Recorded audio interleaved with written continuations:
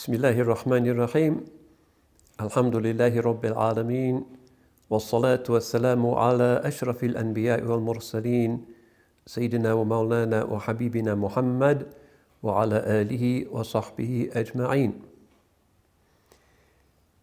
So we're once again embarked on one of these stories about men and women who represent, in what turns out to be a huge kaleidoscope of different ways, represents the principle of leadership.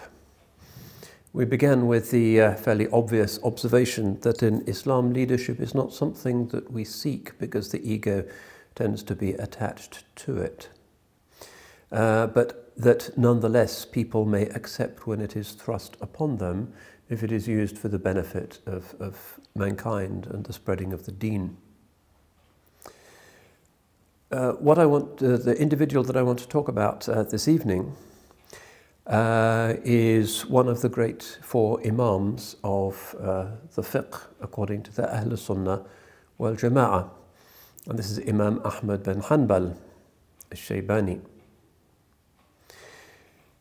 We need to preface our remarks with the reflection that even though nowadays it's second nature to us as Muslims to assume that, yes, there are four imams, just as there are four aqtab, and four seems to be a particular number, four of the great Rusul and so forth, four of the perfect women, but nonetheless the emergence of Islamic law was a much less methodical principle and process that tidy number might suggest. The great catastrophe in the history of the Ummah happens, of course, in the year 632, when the Holy Prophet dies, sallallahu alaihi wasallam. Unexpectedly, he returns to his Lord, passes on to Ar-Rafiq al-A'la, leaving the community in consternation, confusion. Suddenly, the principle that had been amongst them, resolving their disputes, providing them with blessing and holiness, speaking to them of the meaning of life and what is before life and what is after life, the oracle of everything that they needed to know about this world and the next, suddenly was no longer there. But continuity was essential if the individual Muslim souls and the conveyance of the da'wah and the great amr, the politics of the early community, its unity against the polytheistic, tribal, Jahili rivals, was to be preserved. In a sense, all of the great ulama of Islam, all of the great leaders of Islam are great insofar as they recognize that what they are doing is attempting to mitigate that initial catastrophe, the great disaster of al-Wafat al-Nabawiyah, the prophetic death, which left some of the Sahaba unable to speak, unable to walk. They were suddenly and calamitously bereaved. But the Ummah had to continue.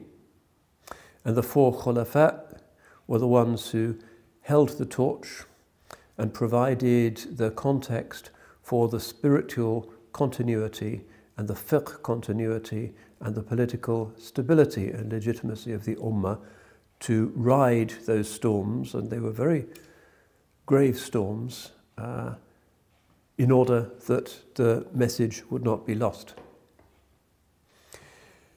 Subsequently, we find all of these great leaders, men and women, saints, scholars, Sufis, intellectuals, Quran experts, mujahideen, princes, khulafa.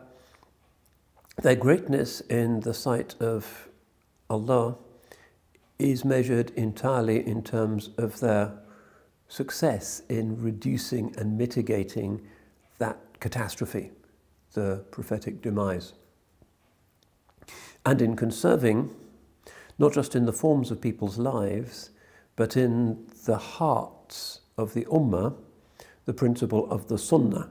لَقَدْ كَانَ لَكُمْ فِي رَسُولِ اللَّهِ أُسْوَةٌ حَسَنَةٌ. There was ever for you in Allah's Messenger an excellent example. not the ego-based chest-thumping of Abu Lahab and Abu Jahl, nor the mindless pride of the ignorant imperial rulers of the time, nor the wild vengeance-based code of the Bedouin Arabs, but something completely different and completely new, something in line with the fitrah, and hence something in which human beings found peace. So this life and this peace which he brought to the Ummah is what the leader of the Ummah always seeks to maintain. Not doing it for his own self, but for Allah subhanahu wa ta'ala. And it is said that unlike in the modern academy, where the purpose of the teacher, if it's not just to serve the economy, but is to serve the student, that in the Islamic vision, the function of a scholar is not to serve the student, but to serve truth. And with the students, the teacher preserves the knowledge that has been conserved from the age of prophecy. That is what we serve. We serve truth. And it is the privilege of the bearers of truth to be a link in that chain and safely to take it through the storms of our generation and to pass it on unaltered, unpolluted, uncontaminated to the next generation of believers. But the scholar is not the servant of the student. The scholar is the servant of truth. So these four imams emerge in the context of an ummah that has demonstrated extraordinary intellectual vitality while being restrained in various ways by the need to remain loyal to the prophetic vision, to the Sunnah. And the people of the Sunnah are called Ahl Sunnah wal Jama'ah, the people of the Sunnah and of the community. And so a scholar is a scholar for the Sunnah, for the truth of the Sunnah, and for the community. And in that sense, he is a public figure. The four imams represent different ways in which the Sahaba, Ridwanullahi alayhim, heard and understood and conveyed the multifaceted brilliance of the prophetic excellence, of he who was described as ala khuluqin azim. Verily you are on a mighty trait of character, the immensity of the prophetic personality, the immensity of the word which he carried, the immense size and profundity and complexity of the legacy of Hadith, the extraordinary transformation which he brought to the depths of people's hearts, turning wild men into saints. All of that immensity was understood differently by the Sahaba who stood humbly around that great mountain and tried to record it as much as they could. And so the four madhabs represent not random accumulations of early rulings, but rather different visions, different fragrances, different bandwidths in the spectrum cast by the prophetic refraction. And of course, even in the time of the four imams, it was not clear that there were to be four imams. There were others.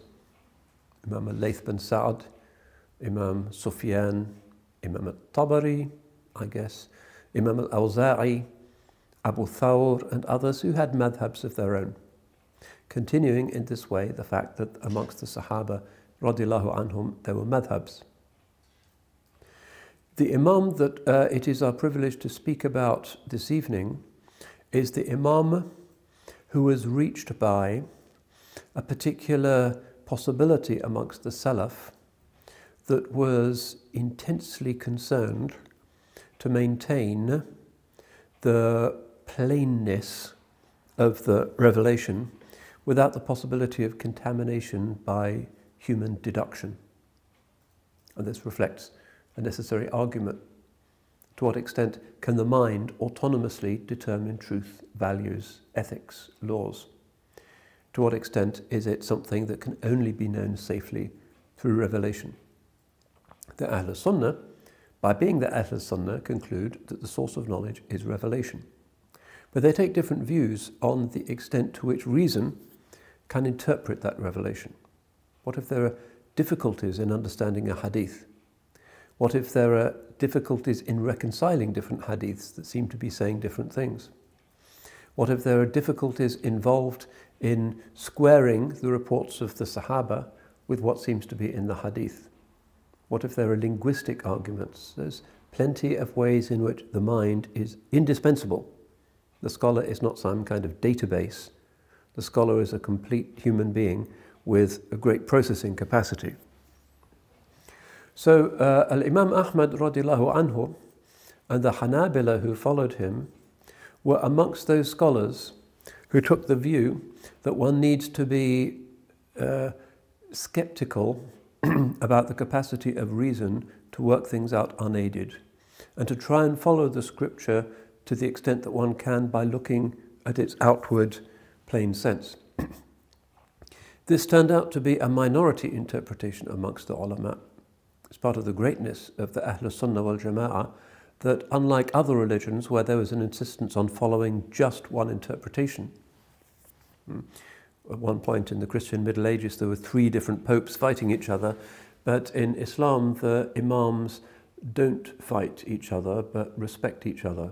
The ikhtilaf is regarded as something that is due to the intensity of their sincerity in following the Sunnah according to their understanding of the Sunnah.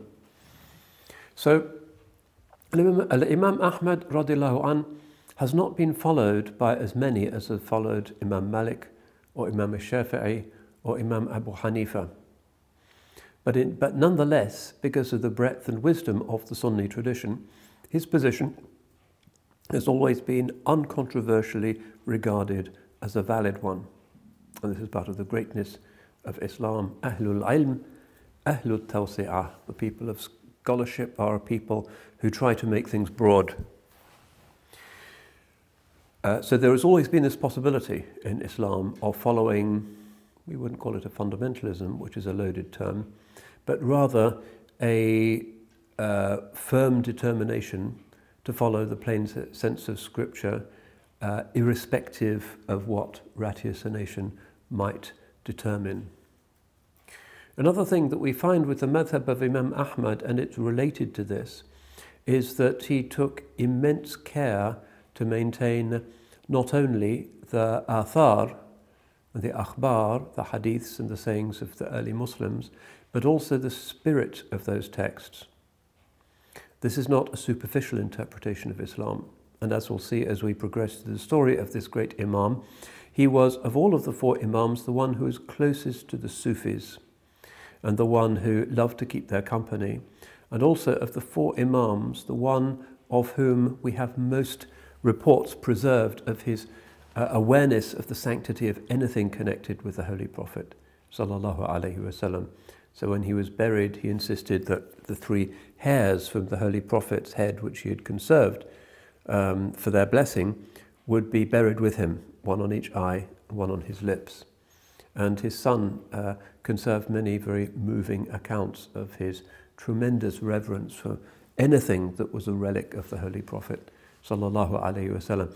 So not some kind of superficial latter-day fundamentalist with no idea of holiness, but somebody who conserved the hadith because he knew the spiritual greatness of the one who the hadith is describing. We have plenty of information about his life. We know that he was born in the year 164, that's pretty well known, and died in the year 241. We know that his mother was from the town of Mar, which is in Central Asia, and came to Baghdad when she was pregnant with Imam Ahmad. And on both sides of his family, he is of Arab stock, unlike, say, Imam Abu Hanifa, who is of Persian origin, from the Shaybani tribe, a tribe well known for their martial virtues and for their high aspiration, for their himmah. The home of the family was somewhere around what's now Basra, but probably a bit south of it. So sometimes you hear Kuwaitis boasting of the fact that Ahmad bin Hanbal grew up in Kuwait, which is not unlikely. Of course, the name and the country were not in existence at the time, but that's the kind of region. Sayyidina Umar radiallahu anh had built the great city of Basra. The Sahaba and the early Khulafa were great civilizers, builders of cities. Kufa, Fustat, and Basra, Wasit, other places. So sometimes Imam Ahmad is called Al-Basri because that's the kind of area where he grew up. And certainly when he went to Basra, he would always make sure that he would pray in the mosque of Mazin in Basra. سُئِلَ عَنْ ذَلِكَ فَقَالْ إِنَّهُ مَسْجِدُ آبَائِي. He was asked about that and he said, it's the mosque of my ancestors.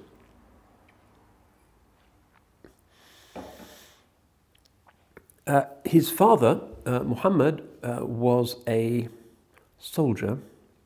Some say an officer, so he remembers how he would see his father sometimes wearing kind of military clothes or armor. But he never really saw him because his father died young at the age of about 30. But his father manages to leave the family a small property in Baghdad, which generates an income which covers the family's needs subsequently, although, as we'll see, Imam Ahmad was one of the imams who have really preferred asceticism and a simple life of poverty. So being an orphan in this way gave him a kind of sense of self-reliance and accustomed him to a life of poverty. He's similar in this respect to Imam al-Shafi'i. Good lineage combined with poverty lead to a certain type of human nobility. And this is probably one reason why in later life he was so intensely drawn to the company of the Zuhad, the ascetics, and of the Sufis. Moves to Baghdad. Baghdad is really the center of the Islamic world, the greatest city in the world at the time. Every tendency, of course, is present. Every possible sect and denomination, every possible religion is there. It's a kind of microcosm of the planet. He engages in the usual traditional studies, so he memorizes the Holy Quran. He is a master of the Arabic language, and would spend a certain amount of time in the kind of royal bureaucratic offices, the diwan, the scriptorium. One of his tasks quite often there was to read soldiers' letters to their wives and write down their replies. These were soldiers who were not able to read and write. And one of the things we find in the lives of all of the four imams is that they were very connected to the reality of ordinary people's lives. These are not ivory tower academics. These are people who are really determined to understand the reality of the people for whom they're giving fatwas. One of the senior scribes said, we're told, إِنْ عَاشَ هَذَا الْفَتَى سَيَكُونُ حُجَّةً عَلَى أَهْلِ زَمَانِهِ. If this young man lives long enough, he will be a proof for the whole people of his age. It was clear that there was a tremendous future in wait for him. So many things could be studied in Baghdad, from astronomy to mathematics to inheritance law to royal administration, irrigation, but he chose Deen. And in Deen, of course, there were different tracks. There was the track of fiqh and also the track of hadith. You could say those are the two main subdivisions. And Iraq, of course, already contained the madhab of Abu Yusuf and Shaybani, the two great inheritors of Abu Hanifa. And it's said sometimes that his first teacher was Abu Yusuf, but soon he switches and prefers hadith, and he becomes known particularly as a great scholar and assessor and compiler of hadith.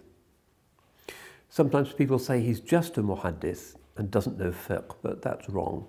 We have plenty of accounts from his contemporaries indicating that he did study fiqh. His pupil Al-Khallal, for instance, said he studied fiqh, وَلَكِنْ لَمْ يَلْتَفِتْ إِلَيْهِ. He didn't give it much attention, but he knew it. Until the year 186, he continues writing the hadiths that are available in the hadith circles of Baghdad. Then he goes to Basra to learn more hadiths there, and in the following year he goes to the Hijaz, and then to Yemen. And all of this is the traditional rihla fi talab al-hadith, the traveling in search of hadith. And then returns to Baghdad 3 more years, and makes further trips to the Hajj. We're told that he made the Hajj 5 times altogether. 3 times he went walking. In the Hijaz, he meets Imam al-Shafi'i, whom he sees in Baghdad as well. Remember, these 4 imams, they're kind of, even though the generations, it's a stretched period, more than 100 years, but still they are part of the same intellectual community. And Imam Shafi'i respected his views absolutely in hadith and would frequently consult him. إِذَا صَحَّ عِنْدَكُمُ الْحَدِيثِ فَأَعْلِمْنِي بِهِ.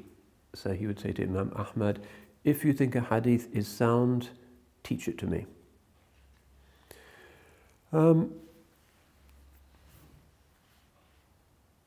So we have this image of this enthusiast for hadith, this lover of hadith, and you can only really understand that when you think that hadith is a difficult discipline based on long isnads and the memorization of inconceivable quantities of material. And how could a young man be so focused just on that?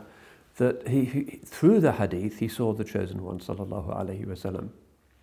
Each hadith fills in a piece of the jigsaw, and the more of the jigsaw you have, you see the face of the Mustafa alayhi salatu wasalam. It's the holy prophet that they're seeking. They want to overcome that catastrophe of the prophetic death and to help the ummah as much as possible and to serve the ilm, to serve the knowledge. So this accounts for the extraordinary enthusiasm. He wanted to go to some other places to the east. He wanted to go to Rai, but he simply couldn't afford it. We're told that on some of his journeys he would sleep on a brick.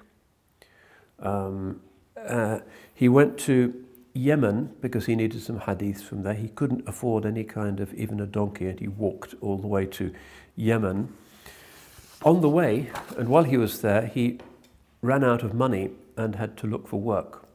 So he was working with some porters, people who were just carrying things. أكرى نفسه من بعض الحمالين إلى أن وافى صنعاء. The historians say he just hired himself out to some porters until he reached Sana'a, so he's just carrying whatever for a few coins just to keep him going. He did this because it was his principle, out of his sense of dignity and appropriateness in deen, that because he was doing these things for scholarship, he didn't want anybody to pay him or subsidized him. So even if he was traveling with a group of people and they saw that he was hungry, he wouldn't accept any money from them. He would go off and find a job of some kind. He goes to Sana'a to get hadith from the great Imam Abdal, one of the great early hadith narrators, the author of the Musannaf. And again, Abdul sees this guy is in rags, he's thin, and the Imam wants to help him with some money. Ya Aba Abdullah, خذ هذا الشيء فانتفع به فإن أرضنا ليست بأرض متجر ولا مكسب ومد إليه بدنانير فقال أحمد أنا بخير. So Abdul says to this starving student, take this thing and benefit from it, because our land is not a land in which people can easily earn or trade. And he handed him some coins, but Ahmad just said, I'm fine, I'm all right, ana bi khair. So in Sana'a, he stays in intense poverty for 2 years, hearing hadiths from Ibn al-Musayyab, from Imam al-Zuhri, from that line, and from Imam Abdul Razzaq. And he continues to travel, and he is said to have had a box, and he would travel, walk these huge distances with a box on his back which had his books in it. And people would comment on this. And he never stopped studying and taking his books with him, even when he became the great Imam of Baghdad, Imam Ahmad bin Hanbal. He was asked why he just couldn't stop ever writing down hadiths, and he said, Ma'al mahbara ila al-maqbara. I'm with my ink pot until I go to the hole in the ground, the grave. It rhymes in Arabic. He's living in what's called the Asr al-Tadween, the age in which the writing down of hadith is becoming a huge flourishing activity of the civilization. Even though he'd memorized his hadiths, he would only teach them from a physical text, from a book. Even if he knew something and didn't have the book, he would write the hadith down and then teach from that piece of writing. This was his style of teaching. He got to meet all kinds of different people, especially traveling around in Iraq, which was this amazingly cosmopolitan place where you could meet people from every possible denomination. It said that he spoke Farsi quite well. And some of his family were in Khorasan, and occasionally would visit him and he could speak to them in Farsi. So again, a cosmopolitan person, not some kind of limited monk.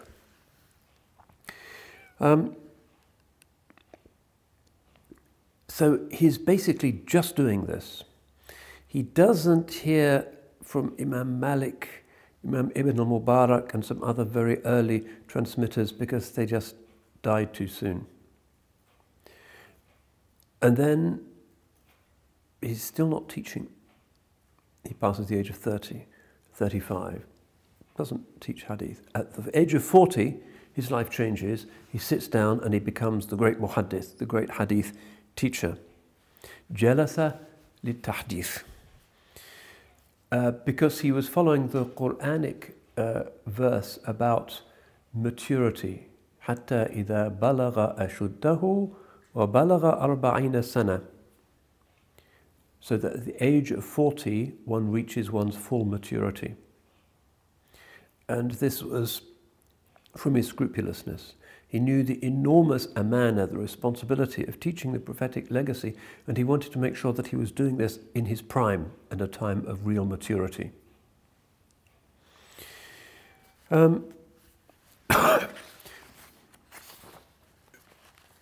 So by this time, he's finally got his circle in Baghdad. He's already famous. Even when he was just collecting hadiths and hearing isnads, he had a reputation. So when he finally sat down in Baghdad to teach, huge crowds came.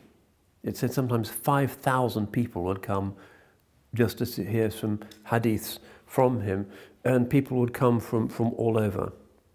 And this is said to be one reason why his hadith spread very widely, because there were just so many people there to listen to them.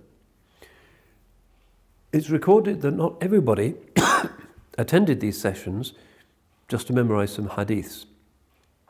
Some of them came because of his famous spiritual presence. It was a very holy, sacred, Mubarak environment, his session. So Ibn al-Jawzi, great later historian, reports of one in the audience, اختلفت إلى أبي عبد الله أحمد بن حنبل 12 سنة وهو يقرأ المسند على أولاده فما كتبت منه حديثا واحدا وإنما كنت أميل إلى هديه وأخلاقه وآدابه. So somebody who was present said, I used to go to Imam Ahmad bin Hanbal regularly for 12 years while he was teaching the Musnad to his children, but I didn't write down a single hadith. I only went because of the guidance that he was giving, the akhlaq that he showed, and the adab, and just observing the beauty of the man as he taught in this ascetical, God-filled way. Was a spiritual transformation for this person. It was his habit to teach the most able students in his house, but also to give these enormous public lectures in the mosque in Baghdad, usually after the Asr prayer. That was his life. His sessions were also famous for their gravitas. Remember, Imam Malik used to take a ghusl before sitting to give hadith. Imam Ahmad never in his life was reported to have told anything like a joke in his classes. Never said anything humorous or witty. because he considered his classes to be worship and one should not be light-hearted during ibadah. So it's an intensely intense, serious environment.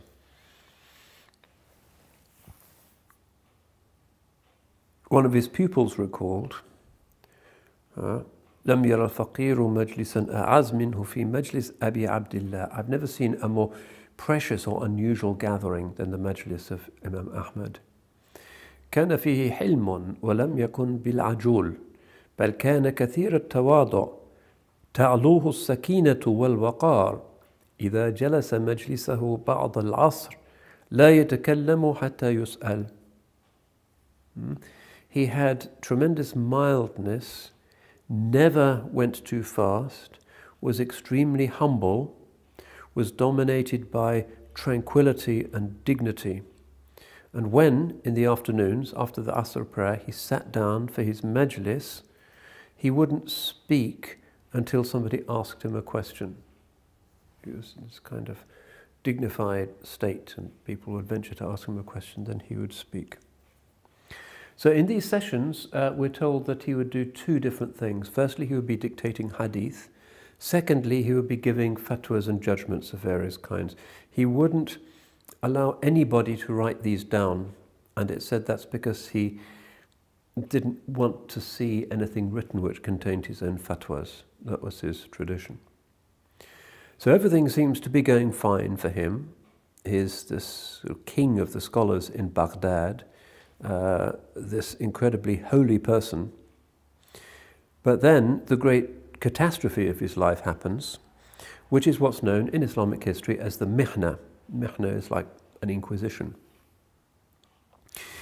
Baghdad, despite being the center of the world, is also the center of many of the fitnas of the world, as well as different kinds of Shia. You have rationalists, you have the beginnings of Arabic philosophy, you have the Mu'tazila, and this argument between aql and naql, reason and the transmitted text of revelation, is kind of pulling the city apart.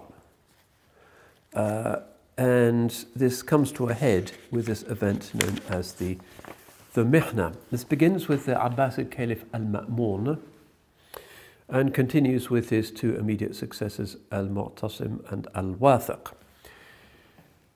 Ma'mun may not have been a card-carrying member of the Mu'tazilite sect, but he certainly was convinced of the idea that somehow Allah's book, the Quran, is something new that's created. This is an idea that had appeared earlier in the Umayyad period that's associated with somebody called Ja'ad bin Dirham, Ja'ad bin Safwan. Effectively a denial of the divine attribute of speech. Mu'tazilites didn't think that God speaks. It's an anthropomorphism, and also it suggests that there's been something with God before anything existed, and this creates a kind of cluster of entities rather than a single one God. So the Mu'tazilites said, for the sake of Tawheed, we have to say that the Quran comes into being in time, and there was a time when it just wasn't around.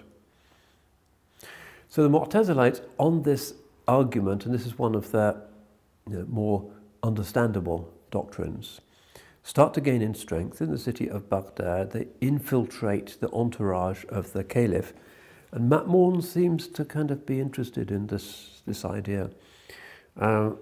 Sometimes Abu Hashim, the great Mu'tazilite theologian, said that Ma'mun would almost stand up when he came in. So in the year 212 of the Hijrah, an official caliphal proclamation goes out saying that the official doctrine is the Khalq al-Quran, the createdness of the Quran. This is an official doctrine, but at first it's not kind of imposed. That comes in 218, when the scholars obviously are not buying this strange idea, and the caliph tries to physically impose it forcibly, and gets his soldiers and his entourage and the city police to require the fuqaha and the hadith scholars to subscribe to it. And those who don't are told that their testimony won't be accepted in courts of law. They can't hold any kind of public office like a judgeship. So they're kind of cancelled, we'd say nowadays.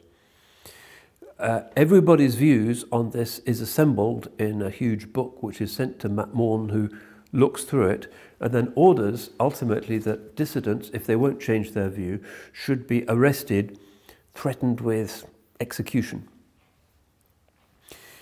This is very unusual in Islamic history because the caliph doesn't really have the authority to do that. For all of the Western polemical talk about Islam and theocracy, the reality is that the ruler doesn't really have much religious authority. His name is on the coinage, it's recited in the khutbah, he can declare jihad, he is responsible in some way for the establishment of the hudud, but he can't really interfere in or impose a theological or fiqhi perspective. That's God's business, as interpreted by the ulama. So he's doing something that's rather strange, and it's the only example of a major doctrinal dispute attempting to be resolved in Islamic history through force. Nowadays, all of the regimes are trying to correct the masses' aqidah or whatever, but this is not the function of the state historically. But Ma'mun seems to have thought it was. So, the scholars threatened with execution kind of say that they accept this new teaching, or they have some way of finessing it so that they can get away with it. But some of them refuse, and they are arrested, beaten up, thrown into jail. One of these is Imam al-Buwaiti, an associate of Shafi'i, a very rigorous and beloved scholar who actually dies in prison. Nu'aym bin Hamad, another hadith expert, also dies. Ma'mun is on campaign during this strange period, a place called Tarsus, northern Syria, and claps his hand and says, let all of the scholars come to me, whether they're free or whether they're in chains. So they're going to this kind of council. En route, the angel of death gets there first, and the caliph dies. But before he dies, he tells his brother Mu'tasim to maintain this policy. خُذْ بِسِيرَةِ أَخِيكَ فِي خَلْقِ الْقُرْآنِ. This is probably now more in the hands of his chief wazir, Ahmad bin Abi Du'ad, who is a dyed-in-the-wool convinced Mu'tazilite, who tries to impose this thing on the scholars. And this idea, the Quran came into being, is created, was written and put above all of the doors of the mosques in the empire so that people would have to sort of walk beneath them. It's very difficult in Islam to use religion or liturgy to impose a doctrine. Remember, at the time of the English Reformation in this country, the state was at liberty to change the form of worship. So the Apostles' Creed had to be read in all of the churches under Henry VIII and Elizabeth I, and it was obligatory to go to church. So if you didn't accept some of the things in the Apostles' Creed, you could be arrested, because they could just change their ibadah. In Islam, you can't do that. No matter how outrageous the Khalifa, he can't say, please pray now in a different way and insert something. So the only way in which the state can really impose a doctrine is by these strange maneuvers of threatening the scholars or putting up big signs in the mosque announcing this new doctrine, but they can't really press it into the heart of religion. Their power is very limited. So Mu'tasim, who's a soldier more interested in battles, allows this Ibn Abi Du'ad, this vizier, to continue with this policy. Imam Ahmad is in prison in Baghdad, and they're deciding what to do with him. He's asked to repent again. The caliph's messenger says, just say something. It's embarrassing for the sultan.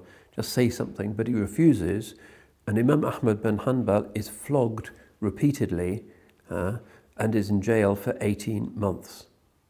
And he will not shift. He won't say anything other than the Quran is God's speech. God has always had speech. So after these 18 months, when the masses are really pretty sympathetic to the Imam, they let him out again, and he hasn't changed his position. Immediately, although he's sick and wounded from being flogged for so long, he goes to the mosque, sits in his mosque, but until he's better, his wounds have healed, he doesn't teach. And then, when his wounds are just scars, which he carries through the rest of his life, he begins again, Imam Ahmad bin Hanbal, teaching hadith in his mosque. Mu'tasim dies, Al-Wathiq, the new caliph, still can't get out of this rut, starts this inquisition again, but not so violently. Ibn Abi Du'ad manages to get Ibn Hanbal kind of under house arrest, just waits there until Al-Wathiq dies. So there's a period of about 5 years until 232 when Imam Ahmad is not teaching. Finally, Al-Wathiq dies. Imam Ahmad has not changed his position. The whole city turns out to welcome Imam Ahmad as he goes in triumph to the mosque to teach hadith again. It's a great moment in the life of the city. And you have to remember that those were times when the scholars recognized that they need to be independent of the state, even if it meant that they got flogged, which is just the way of the ulama. They are the representatives of the people to the ruler, not the other way around. In Christianity, it's the other way around because the bishop crowns the king and the institution of the church is linked to the royal family, and together they rule. In Islam, the triangle works differently. The ruler is there, but the scholars are with the masses and represent the masses to the sultan. I was reading just yesterday in the life of Muhyiddin ibn Arabi. He was once in Seville and went to a dinner with his disciples. And accepting hospitality, Muslim culture is a big thing. And his host says, "Thank you, ahlan wa sahlan. I'd really like you to tell the ruler about a favor that I'd like to be done, because something wrong has been done and I'd like him to sort that out."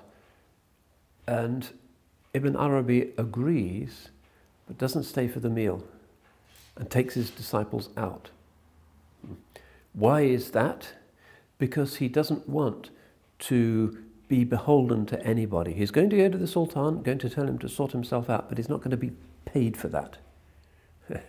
That's the way the ulama used to be. Absolute detachment and concern for the masses. So, we have the Imam still not accepting payment. So sometimes he would go out into the countryside, the Sawad around Baghdad, and ask for permission once the harvest had been brought in to see if he could walk around and find any grains of wheat that had been left behind, so he would be gleaning after the harvest. Sometimes this great Imam would earn a bit of money just by working as a copyist. He didn't have photocopiers then, so he'd get somebody to write things out. Sometimes he worked as a weaver, did not accept gifts from caliphs or from governors, and he really didn't like it if his students or his colleagues ever accepted gifts, particularly from people in political authority.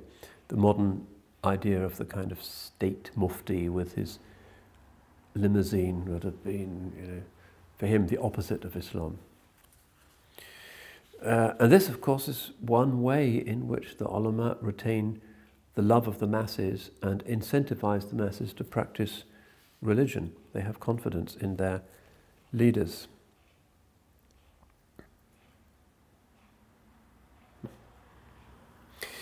Once Imam Shafi'i went to him with a message from the ruler saying, "We would like to appoint you to be a qadi, a judge in Yemen."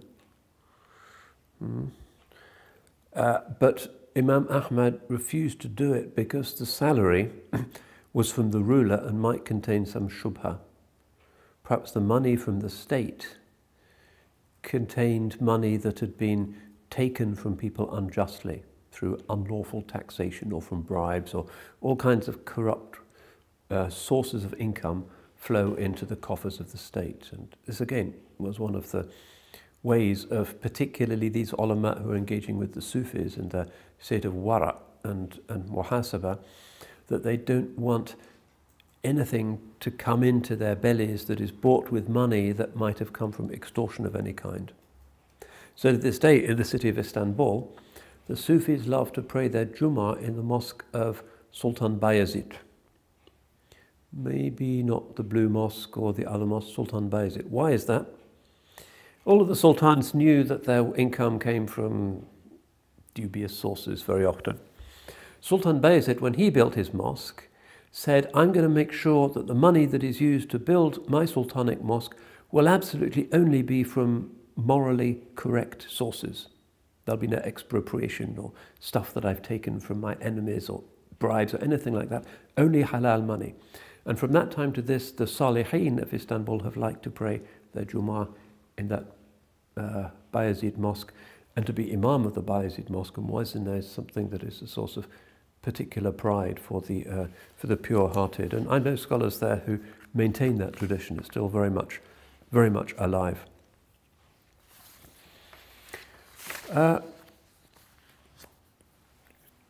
So, incidentally, Imam Ahmad is not doing it for himself, but he doesn't consider it haram to take a state salary. This is from his wara. He's not going to say there's some ruling in the Sharia that proves that you can't be a judge and take money from the local governor. That's not there. But he's not going to do it himself because of this wara. Wara means scrupulousness. So, in the city of Baghdad, this scrupulousness, this muhasabah, this asceticism, this holiness comes really in tandem with his great love for the Sufis. And I mentioned that more than the other great imams, he is particularly concerned to spend time with them. In particular, he loved Ma'ruf al-Karhi, who is buried in Baghdad and is one of the great awliya of Baghdad. He was originally a Christian, converted to Islam, and worker of miracles, and really a great individual. Sometimes somebody went to Imam Ahmad and said, this Ma'ruf is a convert, he doesn't have much ilm. Imam Ahmad became angry and said, is true knowledge anything other than what Ma'ruf has achieved? Hadith and so forth, 100,000 hadith is memorized, 200, who knows?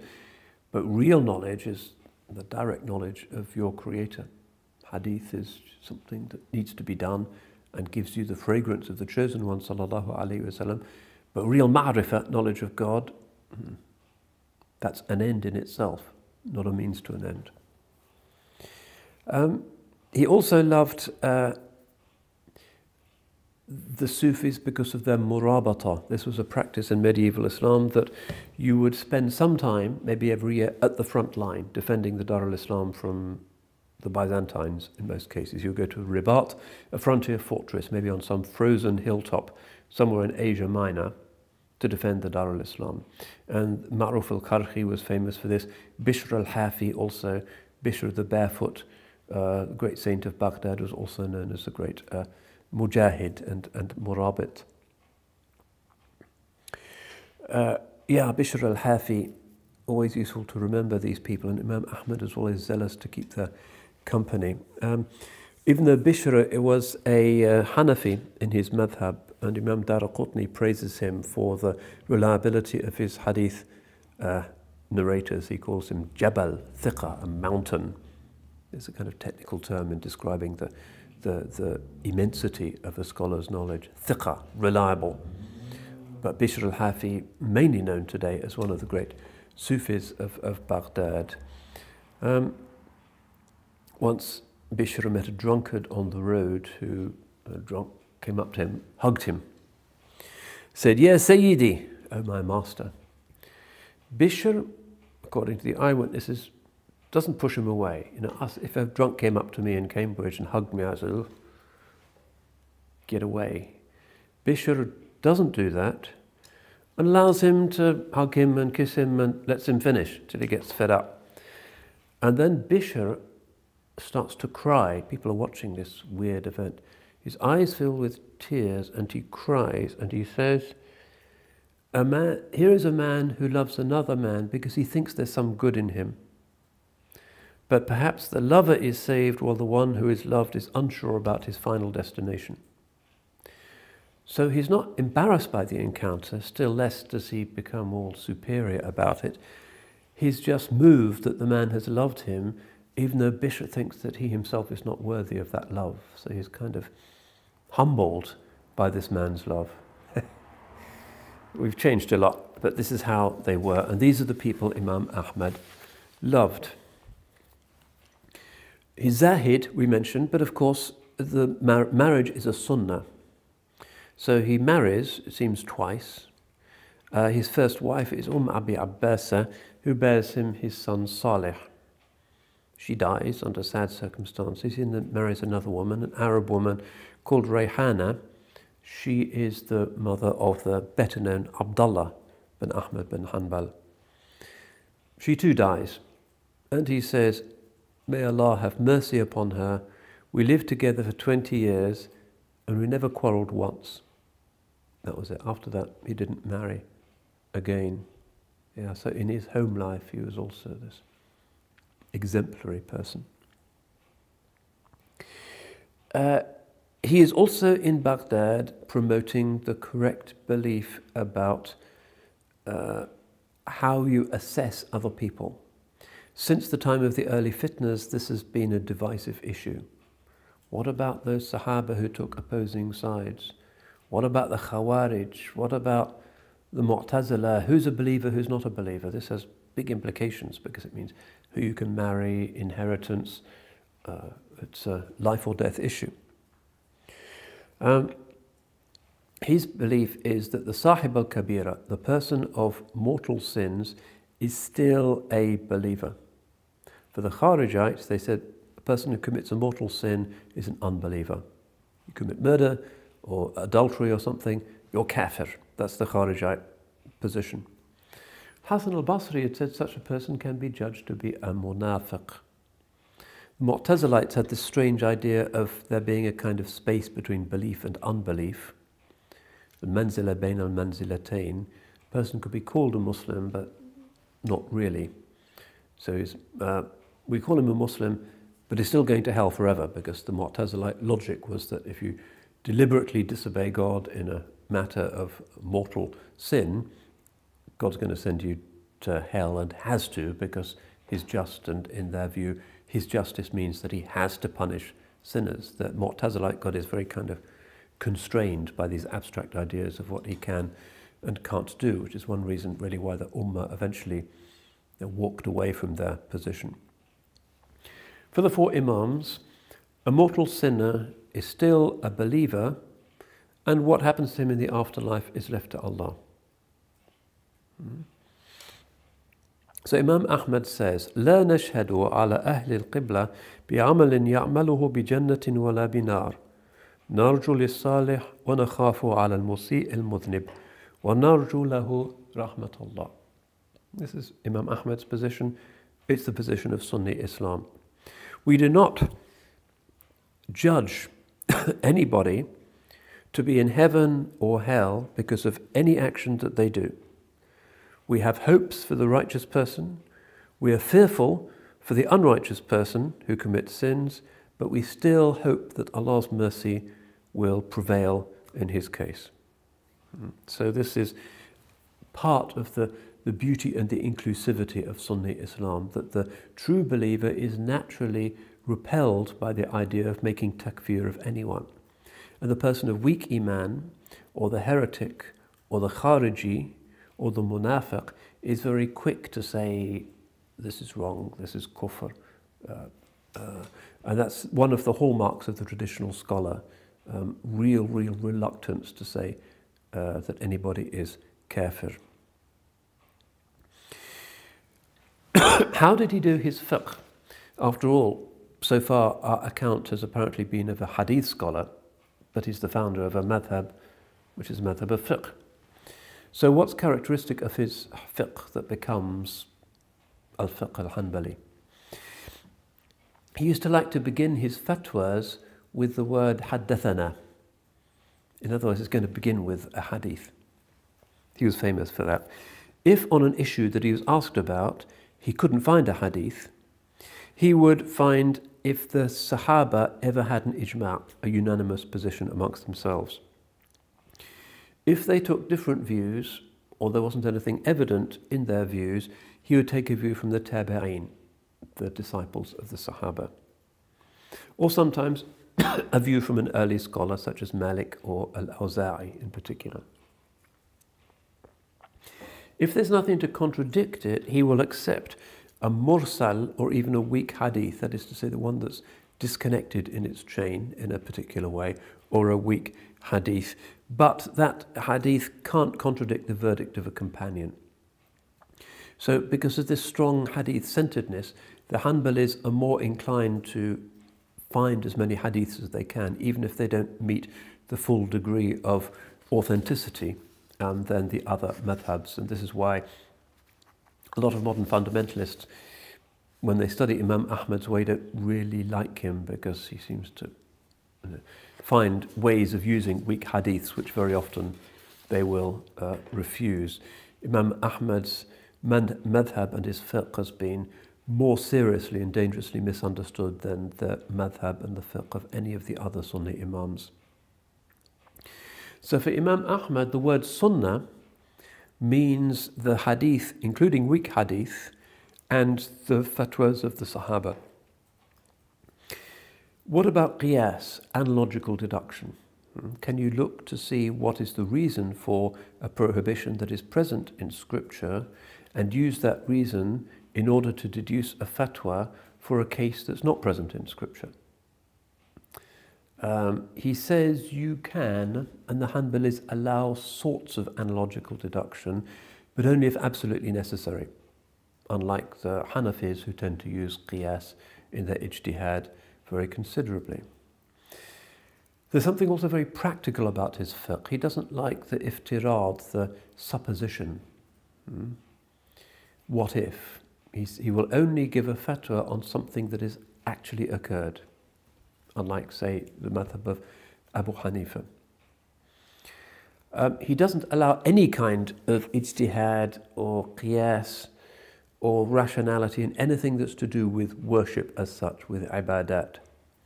But in mu'amalat, public law, public transactions, he would actually allow a good deal of latitude. This idea we have of the Hanbalis as being strict isn't really accurate at all. So the basis for the ruling of things in ibadah is that everything is forbidden unless you can find a text that indicates that you can do this thing. Whereas in ordinary human transactions, relations, deals and so forth, the basis of them is that they are sound unless you can find a text or possibly a qiyas that indicates that those things are forbidden. So actually the Hanbali madhab turns out to be quite flexible, particularly when relating to issues that are new, for which there isn't a hadith. So a lot of fatwas in modern Islamic banking, for instance, are actually from the Hanbali position because of this idea that things, unless they're explicitly forbidden, are just fine. Some of the ulama would say that as humanity moves away from the world covered by the hadith, humanity encounters more and more different situations, will actually mean that religion has less and less to say to those situations. It's new, it's not in the hadith, it's kind of mubah, but that's a generalization, because on important issues, the Hanbalis will always struggle to find some kind of text-based reason to have an ijtihad, rather than just leaving it as a kind of secular space. If there's no nas, though, no text on an issue, he will often seek to determine the maslahah, or the public interest. Rather like Malik does, but possibly a little bit less. And of course Malik's focus on the practice of the people of Medina is not something that is central to Imam Ahmad's system. But here again, when we have the stereotype of the Hanbalis as being irrational and just text-based, in order to determine where the public interest is, what is the maslahah, you need some kind of rational analysis of that thing. Is it in the interests of the ummah that there should be Sharia-compliant hedge funds, for instance? Just suppose anybody would be weird enough to ask such a question. Imam Ahmad wouldn't say it's just mubah, not mentioned in that. He'd say, where's the maslahah? Where is the interest? And determining that interest does involve the Hanbali thinkers necessarily in a certain amount of ratiocination and reasoning it out. But there is a wing of the Hanbalis represented famously by somebody called Najmuddin Tufi, a later Egyptian Hanbali, which takes the view that just about anything in Sharia can be adjusted or defined if you can figure out where public interest lies. So quite a lot of modern reformers like to use Najmuddin Tufi and that type of Hanbalism. So again, we have to get away from the idea that this is a super strict madhab, that these are fundamentalists, and into a rather different and more nuanced understanding. I mentioned his tremendous love of the chosen one, sallallahu alaihi wasallam. He was really a follower of the inward as well as the outward sunnah. This is one reason for his love of the Sufis, because he saw in them the holiness of Islam rather than just their outward compliance. He had a particular attachment to the city of Medina. I mentioned the fact that he asked to be buried with 3 hairs from the Holy Prophet. His son Abdallah reported a lot of things that he'd seen in his father. He used to keep, for instance, a hair from the beard of the Holy Prophet, sallallahu alaihi wasallam, sometimes put it in water, take it out and then drink the water for the blessings. In the city of Medina, the bowl, qas'a, from which the Holy Prophet used to drink, was conserved. When he passed through Medina, he would ask to see it and would take barakah by drinking from it himself. So we're getting now, I think, what is a rather different image of this great Imam from the conventional one that says the Hanbalis kind of lead on to Ibn Taymiyyah, and Ibn Taymiyyah leads on to Muhammad bin Abdul Wahhab. Muhammad bin Abdul Wahhab leads on to ISIS, and it's all from this. That's not the case at all. Real scholars on the madhab of Imam Ahmad and traditional Hanbalis would say, we have nothing to do with any of that stuff. This is a madhab of mercy and of prophetic love and of closeness to Allah's people, to the awliya. But before we finish, we should, of course, think a little bit about the greatest book that Imam Ahmad left us with, which is, he wrote several books, or compiled several books, including his Kitab al-Zuhd, which is a very useful collection of hadiths, mainly about renunciation and leaving dunya. But his great book, of course, is his famous Musnad, which is one of the 8 or so really great hadith collections, and very important for all of the madhabs, and really a brilliant monument of scholarship. Alhamdulillah, the Sunnah project, which has connections here in Cambridge and Azhar as well, brought out quite recently a complete new edition of the Musnad of Ahmad bin Hanbal, the first really good edition that there's ever been. They found hadiths that are in the earliest manuscripts that hadn't been published before, unfortunately, because of the decadence of so much Middle Eastern publishing. But this is, we have it in our library at CMC, really beautiful, respectful way of honouring the legacy of Imam Ahmad, and the book is just so beautiful. About 27,000 hadiths in it, so bigger than Bukhari, Muslim. It's heavy, 13 volumes or something in the new edition. You would risk sort of lower back pain if you tried to carry the whole thing. But what's characteristic about this book, other than, unlike, say, the Sahih of Bukhari, is that those other books are often arranged according to subject. A Musnad is a collection of hadith that is arranged according to the name of the companion who narrated that hadith. And he actually begins with the 10 companions who are guaranteed paradise while they still live, the Ashara Mubasharina bil Jannah.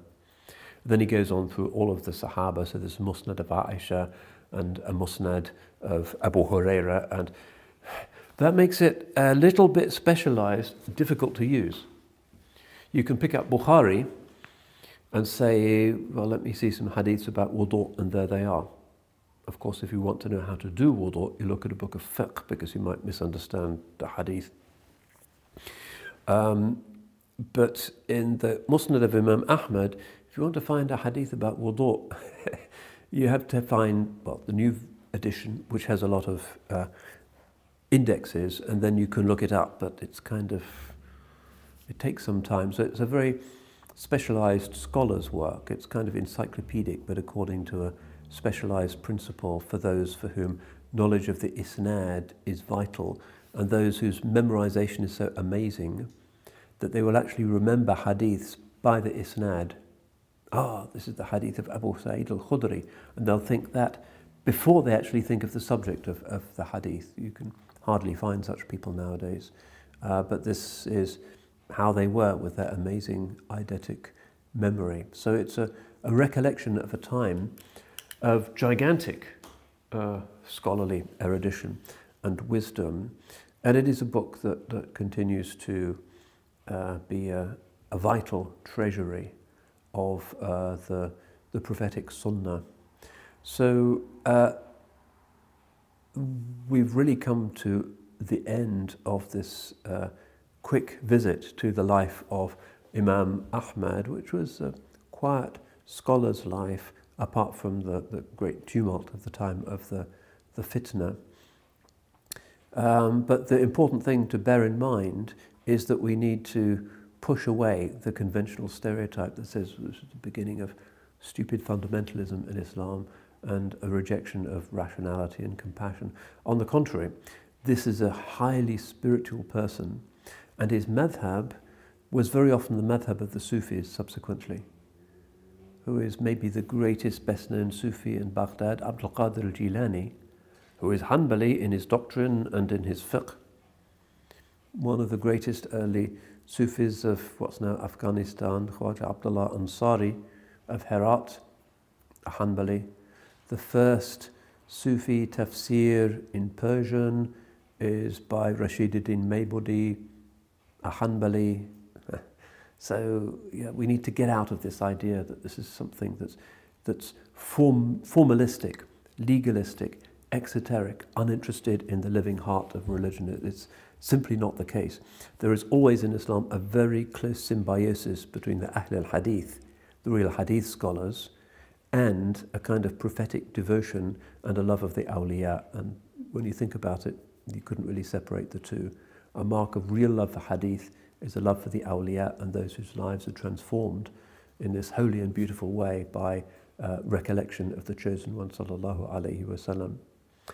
So that essentially is the story, and we just have to ask Allah subhanahu wa ta'ala that the current misunderstandings of the way of Imam Ahmad, which are a kind of compound ignorance based on a misunderstanding of the nature of the hadith and the nature of how we read hadith and the nature of ikhtilaf and difference of opinion is in Islam, that those misunderstandings are overcome, inshallah, so that the beauty and the ironic inclusivity of classical Sunni Islam, which these imams worked so hard to maintain and defend, is restored again, so that being Ahl Sunnah wal Jama'ah is once again this beautiful, spiritual, inclusive, authentic thing that genuinely conserves the reality of the prophetic Sunnah rather than just certain poorly understood aspects of its form.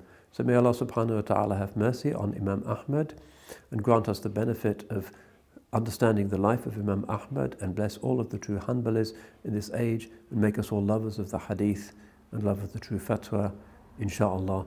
Barakallahu feekum, wal afu minkum, wassalamu alaikum wa rahmatullah. Cambridge Muslim College, training the next generation of Muslim thinkers.